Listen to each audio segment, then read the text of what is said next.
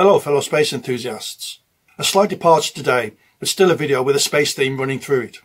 We're going to meander through a few topics, but I hope you enjoy it. The $6 Million Man was a TV show about Colonel Steve Austin that aired in the mid-1970s. Austin was an astronaut at NASA, and throughout the series it featured a lot of space-related footage, such as this clip of him walking on the moon past the US flag.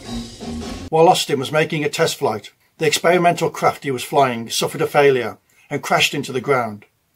The devastating crash resulted in Austin being given artificial body parts that gave him increased physical powers. In the program, the term Bionics was used for these additions, and so Steve Austin became the world's first bionic man. The word bionic is derived from biology and electronics, and it refers to taking natural properties and applying them to mechanical objects.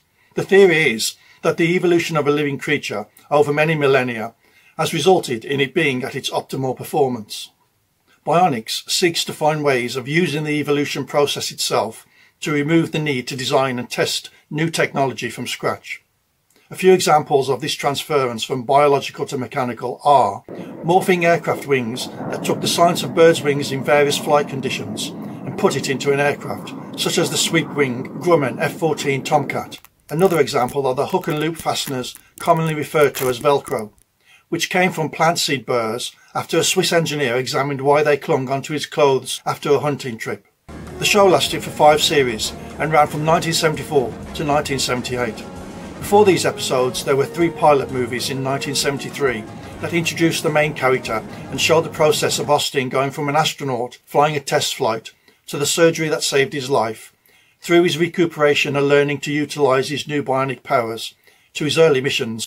The series had a slightly different opening intro to the pilot films, but both served as a useful recap of this sequence of events at the beginning of every show.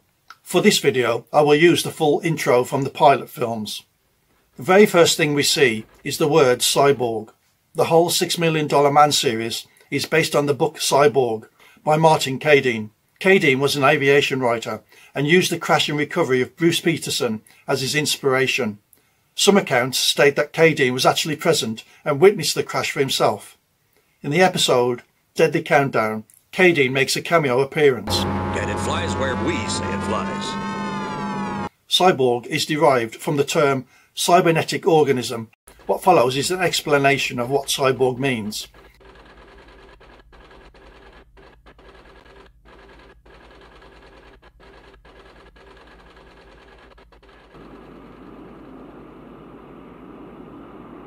Next we have the famous quote by Neil Armstrong, maybe to signify that the world's first bionic man was a giant leap forward in the progress of mankind.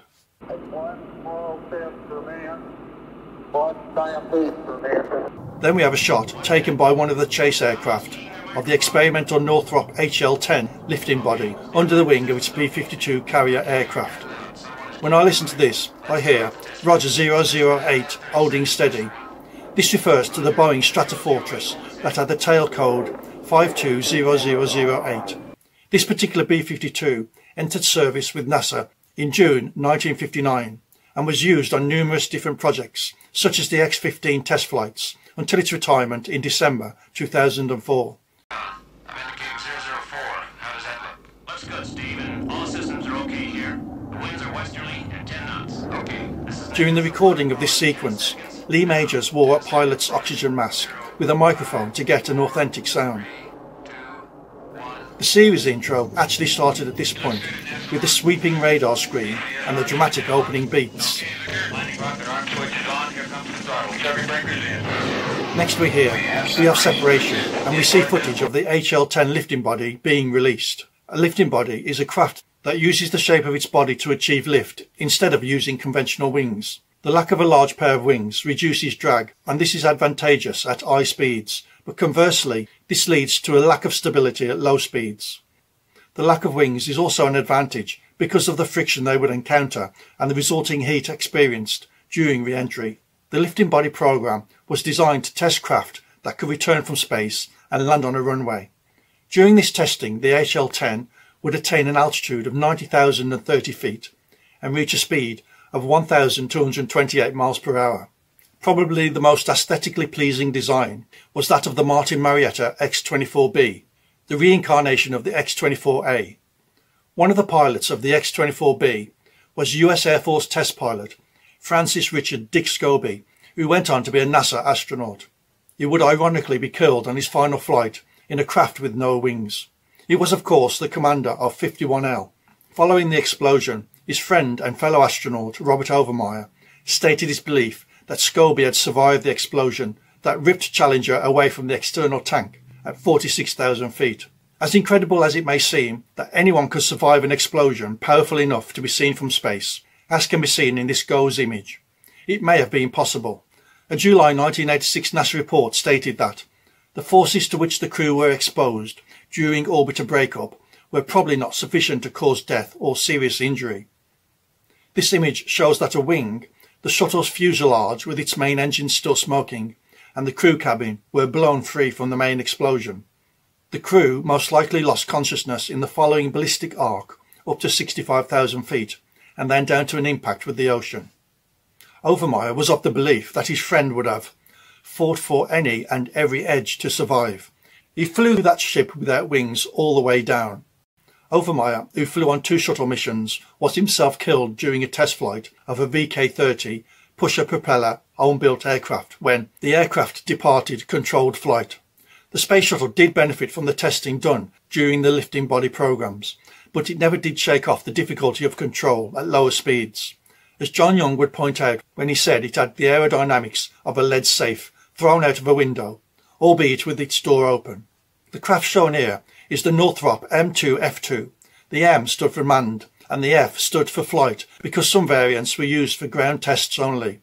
Its predecessor, the M2F1, was a prototype craft released not from a B-52 but from a tow rope behind a tow plane. When put side by side, the HL-10, shown at the beginning of the intro, and the M2F2, shown during the crash, did have some differences, most notably the extra vertical tail fin on the HL-10. Coming forward with the side stick. I've got a blowout. Day for 3. Pitch to 0. Pitches out. I can't hold altitude. Correction. Alpha horizontal. Turn collected emergently.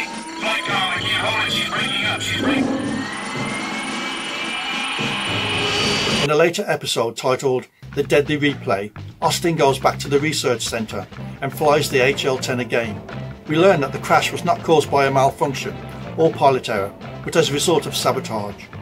As the saboteurs try again to crash the HL-10, Austin uses his bionic strength to land safely. The crash footage comes from the 10th of May 1967 crash of Bruce Peterson. Peterson was a NASA research pilot who worked on a number of projects, one of which was the proposed runway touchdown of the Gemini spacecraft using a wing. Although he was remembered for the later crash, Peterson did survive an earlier crash during a ground tow test for the Gemini Regala wing proposal. The tow test consisted of the test craft being towed across the ground so that the pilot could familiarise himself with the controls and test the aerodynamics of the craft. Unfortunately, on one occasion, the craft crashed from a height of around 10 feet, but Peterson was okay. He is, of course, mostly remembered for the crash that appeared in the opening sequence that nearly deprived him of the 39 years of his life that he went on to live. It is interesting to compare Austin's voice comms with those of Peterson's during the real emergency. Chopper's gonna get me, I'm afraid. No, he's alright. You're okay. You're clear. What's your gear, Bruce? Okay, he landed without his gear. Get the fire truck out. The way in which Peterson says, "That chopper's going to hit me, I'm afraid," exemplifies the difference between fictional drama and the cool, measured, unflappable nature of a test pilot. One account states that Peterson came very close to making it down safely. Unfortunately, the descending landing gear had not locked into place, and so either it or the open gear door struck the ground at about 250 miles per hour, sending the craft tumbling over the dry lake bed of the California desert. The M2F2 tumbled over 6 times, during which the canopy broke, and Peterson's face came into contact with the ground. Probably more than any other TV show intro, this one contains more memorable quotes than any other. Steve Austin, astronaut, a man barely alive. Although not quite as badly injured as Steve Austin, Peterson did not walk away from this crash, as some people claim, because he was unconscious. He suffered a fractured skull and a broken hand, and as a result of his face hitting the ground, he had to have reconstructive facial plastic surgery. Gentlemen, we can rebuild him. We have the technology. We have the capability to make the world's first bionic man. Steve Austin will be that man. During the crash, Peterson suffered injuries that, due to a later infection, led to him losing his right eye, meaning that he had to wear an eye patch. He would survive to fly another day, as would the wrecked craft, which would be rebuilt and fly under the designation the M2F3. One of the obvious differences between the M2F2 and the M2F3 is the addition of a third vertical tail fin, which was added to eliminate the danger of pilot-induced oscillation. Better than he was before. Better, stronger, faster. The leg seen during the operation to save him was a prop, originally used in the Clint Eastwood film The Beguiled, where it was used during the gruesome amputation scene. And then it finishes with that iconic music that signalled the start of yet another adventure.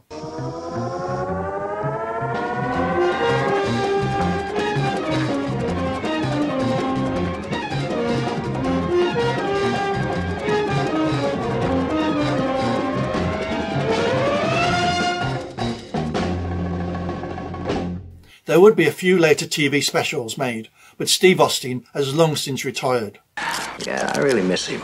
The same cannot be said of the lifting body concept. Although the space shuttle has long since been retired, it is certainly not an out-of-fashion model of returning to Earth, because the Chinese have only just revealed their plans to use their cargo space shuttle to take supplies to their space station. So the lifting body concept lives on. I hope you have found this video full of interesting information. If so, think about subscribing for future videos, and thanks for watching. Hey, that's great.